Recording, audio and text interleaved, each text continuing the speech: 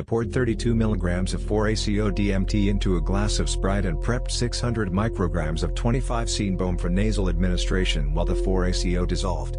I sprayed the liquid N-BOMe solution into my nose and chased it with the now dissolved psychedelic Sprite cocktail. My intent was to experience a strong tryptamine-phenethylamine combo and see how far I could push it. Also, I was trying to gain some confidence on a few issues and work a few things out. I accomplished all these goals and then some.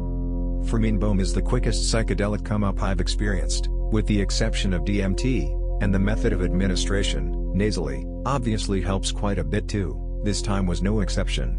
Within 10 minutes the N-BOMe is coming on strong, everything is breathing and wiggling and my mind and body feel like how a rocket might feel before takeoff. In the next 25 or 30 minutes the 4-AcO made its effects known, and there was no denying the tryptamine-induced, jewel-encrusted world I was now in. Time essentially creeped to a halt at around this point and I knew I needed to go lay down. I laid down in my bedroom with my dog sprawled out on my lap. I laid there for at least 2 hours as I was ushered through one of the most perfect and happy psychedelic states I have ever experienced. At the hour-and-a-half mark things were definitely at their peak.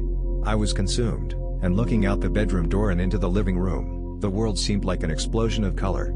Some colors I struggled to put a name on. The things I saw were not of this world, they were non-physical. More powerful and more important than visual manifestations in my opinion was the wonderful mind state I was now settled into. I swear I have never been happier in my entire life. I smiled so big and for so long that my face hurt all day afterwards.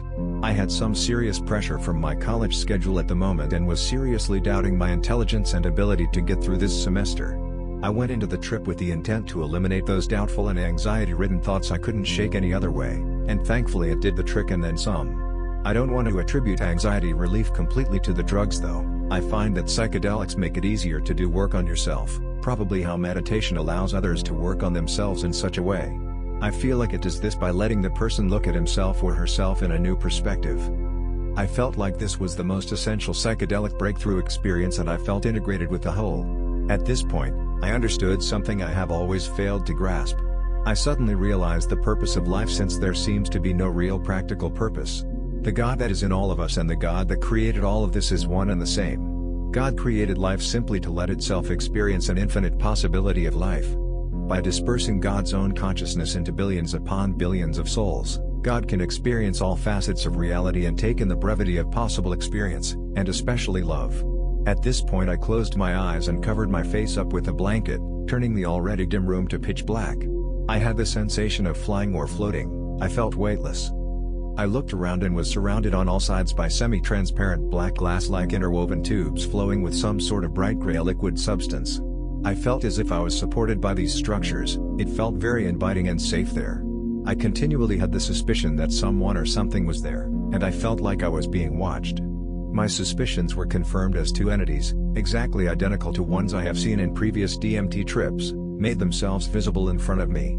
Continuously rotating diamond-like objects made up their bodies. It was clearly of a texture non-physical. It was breathtaking. Another entity appeared from in between them and I felt a message, not telepathically really, I just knew, this was God, the everything. It turned its head towards me and I was in total shock and disbelief.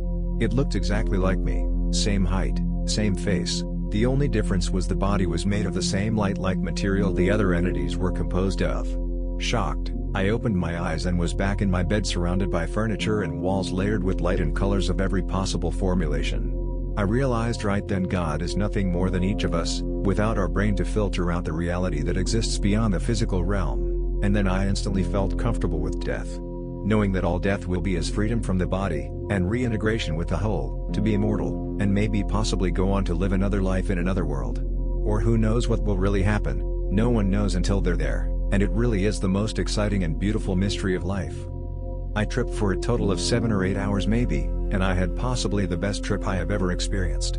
I never once lost control and was in total ecstasy the entire time. I had many revelations during this trip. The spiritual one was quite beautiful and made me smile bigger than I have in years. Another idea I had though, as simple as this may be, was about the meaning of life. I realized life is simple, you just find that person who loves you back, learn how to relax, then die.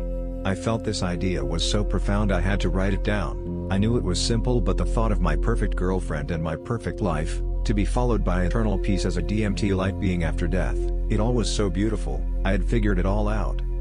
But like all trip-induced revelations, the following day reading the words, they seem simple and don't mean as much.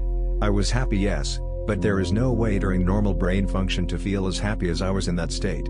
It is acceptance of life and death, it is instant peace and total understanding of the universe and of the soul. It waits for each of us after death.